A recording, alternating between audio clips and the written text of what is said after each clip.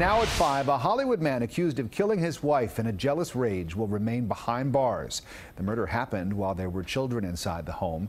CBS 4's Hank Tester live in Fort Lauderdale tonight with the day's developments. Hank. Well, today we got a good look at the man who's accused of beating his wife to death with a pipe wrench. He thought that she was pregnant with another man. Well, today his court appearances started early, first in bond court. Let's take a look. One count of premeditated murder. On charge que o d'avoir essayé de commettre crime et côté réfléchi à ça. It has been presented, sir. I do find probable cause to detain you. Claude Sejoux in bond court, Broward County, charged with the death of his wife, Marie Carmel Joseph.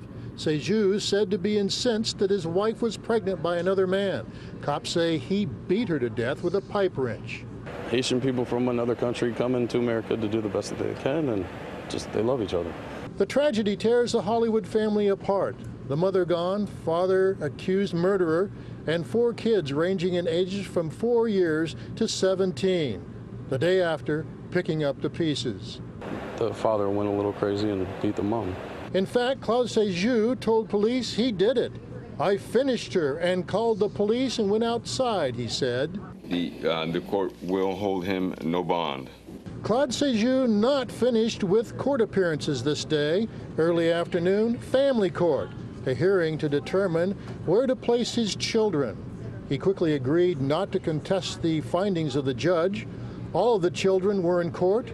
After a lengthy hearing.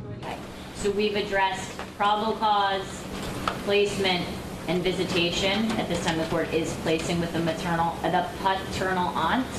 The father will have no contact with the children, and one more concern, as several of the children witnessed the death of their mother. And the court has also ordered the therapy for the children.